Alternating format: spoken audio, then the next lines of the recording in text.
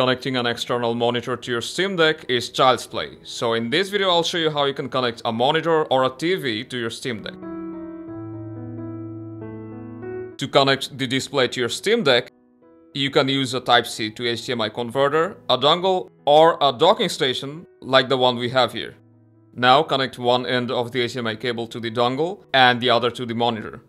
In a moment, it will start outputting your Steam Deck, and you can just keep using the Steam Deck's controls like you did before, or connect your keyboard and mouse to turn it into a full-fledged PC. After we have connected the monitor, let's switch to desktop mode and change the resolution. Open Settings, go to Display and Monitor under Hardware. From the Device drop-down menu, select the external monitor. Set it as primary and select the native resolution. In our case, it's 4K.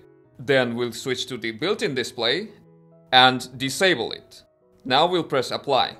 So that's how easy it is to set up a monitor on your Steam Deck. Now you can enjoy your games on a bigger screen. Don't forget to give us a thumbs up and subscribe for more in-depth tutorials. Until next time, enjoy your Steam Deck to its fullest.